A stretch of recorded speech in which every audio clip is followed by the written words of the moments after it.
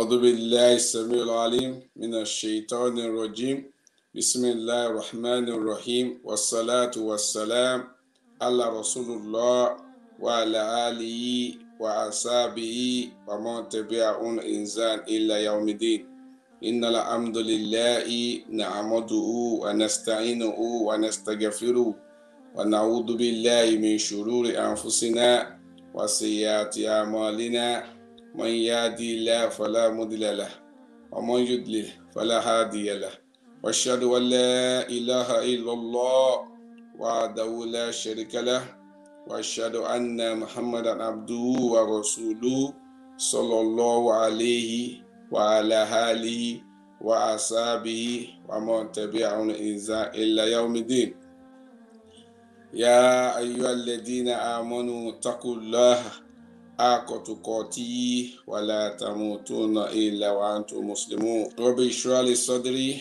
ويسر لي أمري واحلل عقدة من لساني يفقهوا قولي. All praises and thanks to Almighty Allah subhanahu wa ta'ala, the cherisher and the sustainer of the world. May the peace and blessing of Allah be upon the seal of messengership Muhammad ibn Abdullah, his household, his companions, and all those who follow in their footsteps until the day of judgment. It's Friday, the 28th of August 2021, corresponding to the 11th or 12th of Muharram 1442 AH. I hope we are all well. I hope we are all in good form. May Allah subhanahu wa ta'ala continue to guide us aright. May Allah subhanahu wa ta'ala continue to make our feet firm on the path of felicity al-Islam. So you are welcome to our multimedia platform, Truth Prevails TV. So it's time for us to bring you yet another episode of our Friday reminder. In tonight's program, what we want to look at is the 7 destructive sins. The 7 destructive sins. RasuluLlahi was reported to have said in a Sahih Hadith narrated by Abu Hurairah and Abu Hurairah radiyallahu anhu. An-Nabiyyi sallallahu alayhi wa sallam qala اجتنبوا 7 الموبقات قالوا يا رسول الله وما هنا قال شرك بالله وسيروا وقتل نفس التي حرم الله إلا بالحق وأكل ربا وأكل مال يتيما وتولي يوم الزحف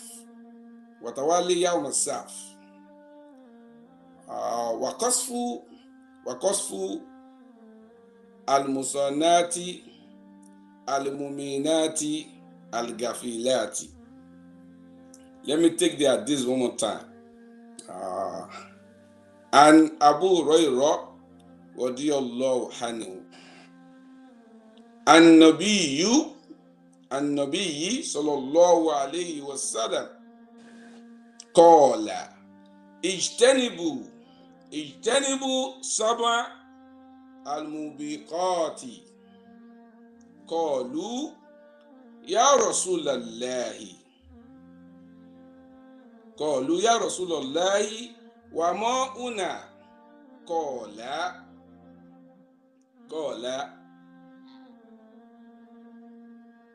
shirku billahi wa siru wa qatla nafsi lati harama Allahu illa bil haqq wa aklu riba wa aklu mali yatima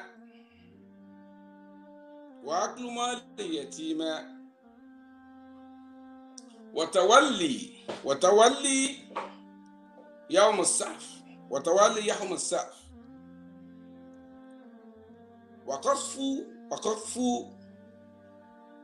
qasfu al-musannati al-mu'minati al-ghafilati. The narration of the Hadith goes thus. Rasulullah was reported to have said that in this Hadith narrated by Abu Hurairah,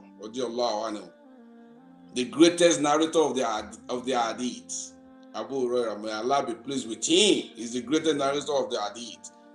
He narrated more Hadith than anybody else. Abu Hurairah. So he narrated this Hadith, an authentic Hadith in Sahih Bukhari. It's an authentically narrated Hadith. So Rasulullah was reported to have said that avoid 7 destructive sins. 7 great destructive sins. Al-Mubiqati. These are great destructive sins. Al-Mubiqati. This is what it's called in Arabic. Ijtanibu sab'a al-Mubiqati. Avoid 7 great destructive sins. The people that were around Rasulullah, they inquired, they asked Rasulullah, Qalu ya Rasulullahi wa ma una. What are they? They asked Rasulullah and the people around him. They asked him, when he told them, avoid 7 destructive sins, they asked him, what are they? What are these 7 destructive sins? Rasulullah started listing them. The number 1 on the list, he said, Qala ashirku billah. That's the number 1 of the 7 destructive sins. Ashirku billah, to associate partner with Allah, is the most hated sin in the sight of Allah. Allah detests association of partner with him. Allah detests it. Allah will never forgive somebody that dies in the state of association of partner with him. Allah will never forgive that person. Allah says in the Quran, A'udhu billahi minash shaitanir rajim, Inna Allah la yaghfiru an yushraka bihi wa yaghfiru ma duna dhalika liman yasha. Wa man yushrik billahi faqad dalla dalalan ba'id. Allah says, Inna Allah, verily, surely, certainly, Inna Allah la yaghfiru an yushraka bihi. Allah will never forgive. Allah will never forgive association of partner with him. He forgives, but he may forgive any other sins apart from that.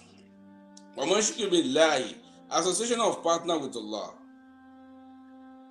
And whoever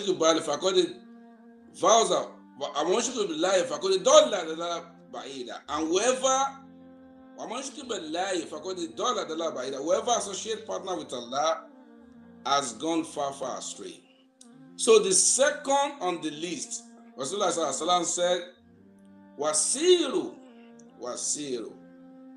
is to practice sorcery, is to practice magic. That's the second great destructive sin. Whoever commits this sin has committed a great sin. It's a great sin. It destroys your deen. It destroys your belief.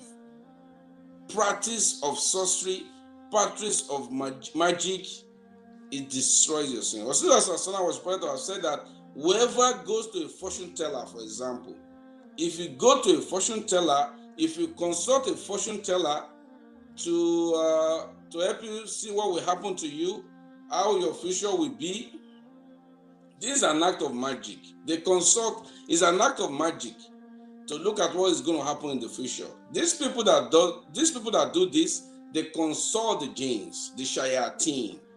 They help them to source for this information.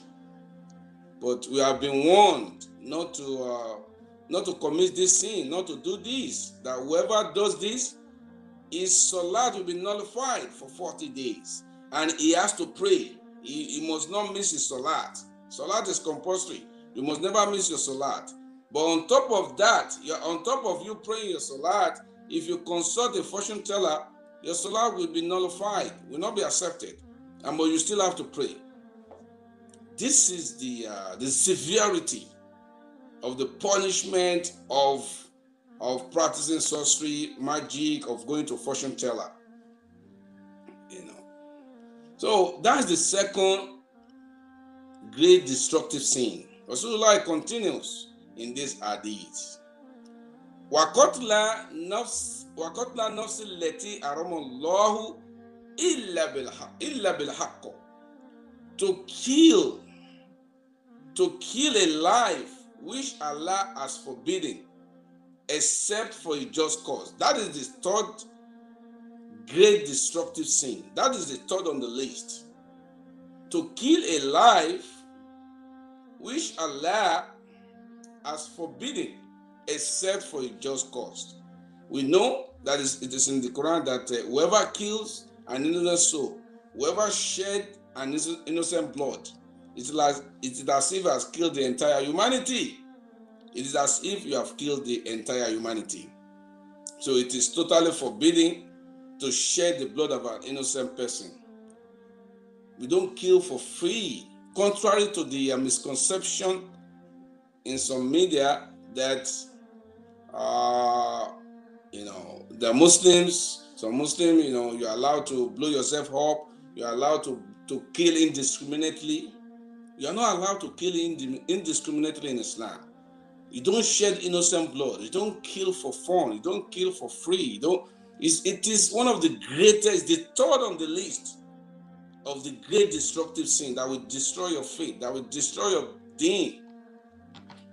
So you are forbidden. It is totally forbidden in our deen, in our religion, to shed innocent blood, to kill somebody unjustly. You are only allowed.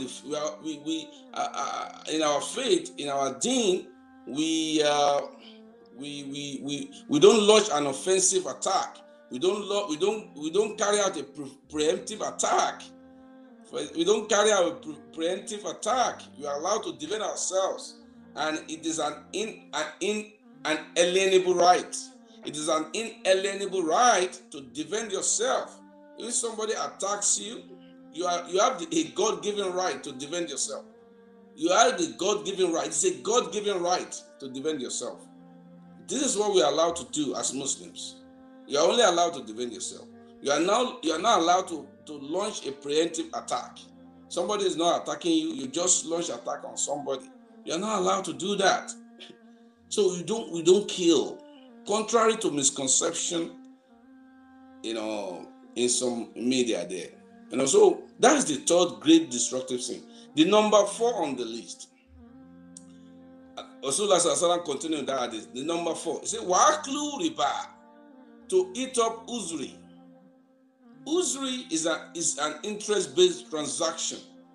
Usury, riba, it is called riba in Arabic. The Arabic term for it, for any interest-based financial transaction, is riba. Allah subhanahu wa ta'ala says in Surah Al-Baqarah that Ya ayyuhalladhina amanu taqullaha wa dharu ma baqiya min riba in kuntum mu'minin. In kuntum mu'minin. Ya ayyuhalladhina amanu taqullaha wa dharu ma baqiya min riba in kuntum mu'minin. So Allah says that, you will believe, fear Allah, and give up what remains of riba, and give up what remains of riba, if you are true believers. So we are not allowed to participate, to involve in interest-based transaction, If you mistakenly, if you unknowingly, or out of love for dunya, for money, you involved in riba-based transaction, Allah wants true believer that you have to give it up. You have to give it up before you leave this world. It is number 4 on the list, interest-based transaction. Sadly, a lot of Muslims, a lot of people that claim to be good Muslims, to be conscious Muslims, to be devout Muslims, they play with these. They take it lightly. They apply nonchalant attitude towards this. Sadly, they apply nonchalant attitude towards riba, towards interest-based transaction. It is number 4. It's the number 4, the 4th great destructive sin, according to RasuluLlahi. It's a big sin. There's a narration that says that, would you like to sleep with your mother, somebody that commits riba, someone that is dealing in interest? It's a great sin. Allah said the people that are involved in this, they will not be able to stand up on the day of judgment. They will stand up as somebody that is mad, that is intoxicated, that doesn't know what is doing, somebody that is touched by, that is maybe suffering from, that is is majnoon, that is crazy, that is all over the place. That's how Allah will raise people that involve in usury on the day of judgment. If we truly fear Allah, we have to sacrifice. This life is about sacrifice. In this part of the world, quickly, I'm going to digress a bit just to buttress my point on Luba, that we have to make sacrifice for us to be true believers. In this part of the world, it is compulsory for motorists to insure their car. Insurance is compulsory. Motor insurance is compulsory for people that own cars in this part of the world. And Muslims are caught up in this. And there is a way to avoid riba even with this. You can pay your insurance premium. You can pay it in one go. You can pay the whole lot to avoid interest. Because what happens is the insurance company, if they borrow the premium on your behalf, there will be interest charged. There will be interest charged to your premium. So you will not pay the exact amount of interest. You will not pay the exact amount of your premium, charged, by your insurer, by an insurance company. So they will add extra money on top of it, because your premium that you are meant to pay in a year was borrowed on your behalf. So to avoid that, you should pay your premium, your insurance policy, your premium, the amount of money charged for your policy. You should pay it in one go. You should pay the entire amount in one go. It's a sacrifice. I'm not trying to brag here. My premium this year, to avoid that, I paid the whole lot. My insurance policy is for a business purpose for my car. I paid the whole lot. It's about sacrifice to avoid the interest that the insurer will borrow on my behalf. If had I chosen not to pay it in one go, they will borrow the money on my behalf from a financier, from a lender that will charge an interest. To avoid that, I pay the whole amount in one go. I'm not saying this to brag, but to encourage one another that we should make sacrifice. This dunya is all about sacrifice, because interest usually is number 4 great destructive sin. It destroys your deen. We should not play with our deen. We should not play with Allah. Look around us in this world today. So let me complete the list so that not to digress a lot. The number 5th on the list. Is Rasulullah sallallahu alaihi wasallam continues to say, "Wa'aklu mali yatima, to eat up the wealth of an orphan." To eat the wealth of an orphan is the 5th great destructive sin. It's a big sin, one of the biggest sins in the sight of Allah. To eat up the wealth of an orphan. Allah says in Surah An-Nisa, to buttress this point, Quran chapter 4 verse 10, that whoever unjustly devour the wealth of an orphan, he has devoured nothing but fire into their bellies. They have devoured fire into their bellies. People that devour, unjustly devour the wealth of an orphan.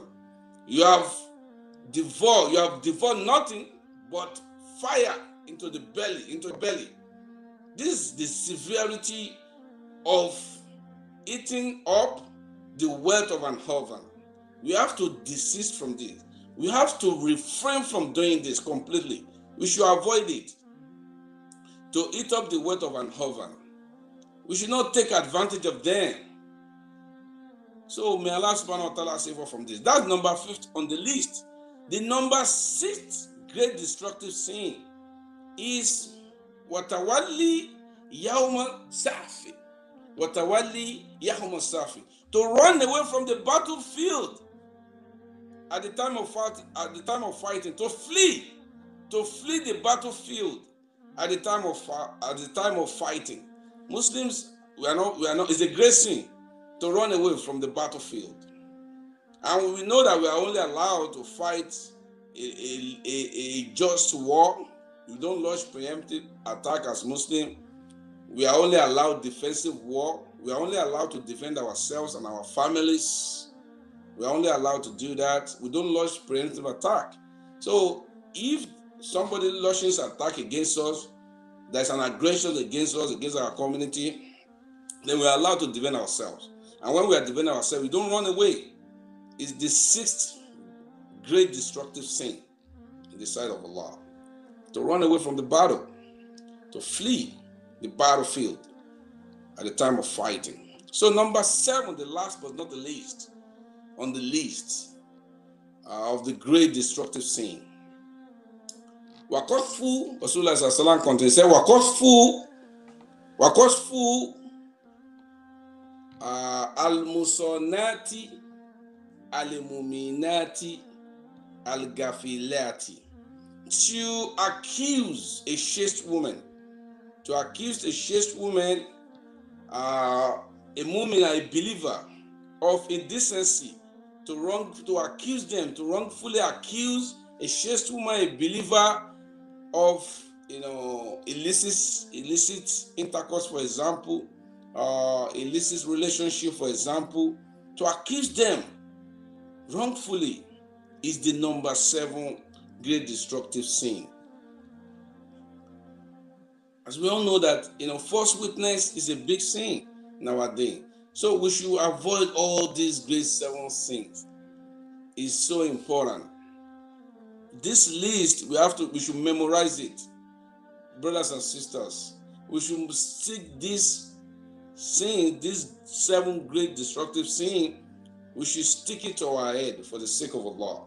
We should remember all the time that we have to do everything possible, humanly possible, to avoid all these 7 great destructive sins, as enumerated in this Hadith by RasuluLlahi sallallahu alaihi wasallam. It's our guide. RasuluLlahi sallallahu alaihi wasallam is our best example. It's our role model. He warned us, he ordered us, he urged us in this Hadith to avoid these 7 great destructive sins. So I will list them out in order again, just to recap really.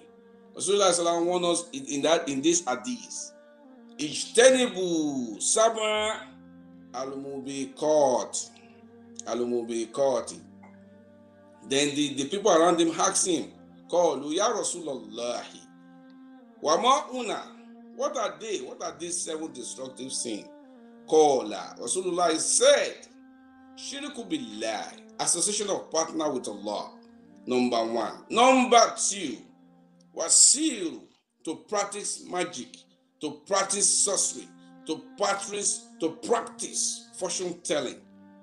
That's number 2 on the list. Number 3, waqatla nafsi allati haramallahu illa bil haqq, to kill a life which Allah has forbidden except for a just cause. Number 4 on the list, wa'aklu riba, to eat up usury, to eat up interest, to take or involve or partake in interest-based financial transactions.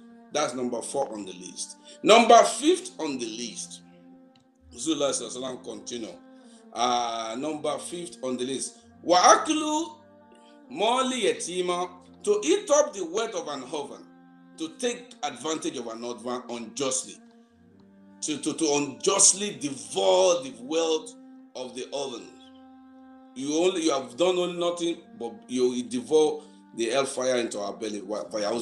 So let's refrain from this. To unjustly devour the wealth of an orphan. So that's number 5 on the list. Number 6 on the list. Watawali Yaumusaf, to flee away from the battlefield at the time of fighting. We know that as Muslims, we are only allowed to fight defensive war. And the last, number 7, the last but not the least, on the list of the 7 great destructive sin, as told us in this hadith by RasuluLlahi, is waqfu al-musannati al-muminati al-gafilati, to accuse a chaste woman, a very religious woman, a very decent, religious, pious, righteous woman, to accuse them of indecency, of illicit relationship, to wrongfully accuse them. This is the 7 on the list. May Allah subhanahu wa ta'ala save you and I from committing all these 7 sins. May Allah subhanahu wa ta'ala purify our hearts. May Allah subhanahu wa ta'ala illuminate our hearts. May Allah subhanahu wa ta'ala let us not become heedless. May Allah subhanahu wa ta'ala not make us fake, bogus Muslims, not make us believers that pay lip service to this religion, that just talk without putting it into action what we know. May Allah subhanahu wa ta'ala not make us munafiqun, because these are signs of munafiqun. You say something else and you do something else. May Allah strengthen our iman. May Allah subhanahu wa ta'ala refresh our iman. May Allah subhanahu wa ta'ala be with every one of us. Allahumma, you sorry for the qulub. Sorry for the qulubu ala dinik. Allahumma, you sorry for the qulub. Sorry for the qulubukum ala dinik.